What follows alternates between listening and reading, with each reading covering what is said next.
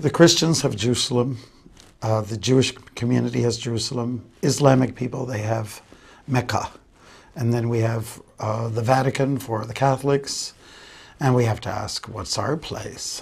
For the Gaudiya Vaishnavas, the followers of ISKCON in particular, what's our place of worship? Where do we go? What's our central place?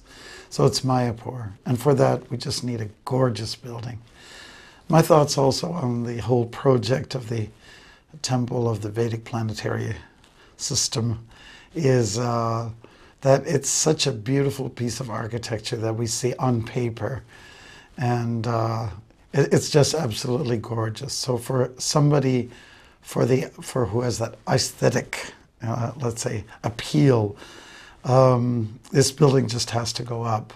It'll be a marvel in the landscape, and it will definitely point people in the direction of Chaitanya and Nityananda and their associates and what they all stand for. Unity, harmony, everyone singing together, dancing together, bringing about the togetherness that the world really needs.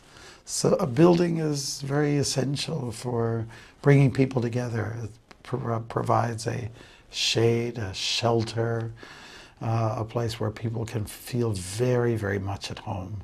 So we're really behind this project, and we should stop talking about it and just do it and get it built as soon as possible. Hare Krishna.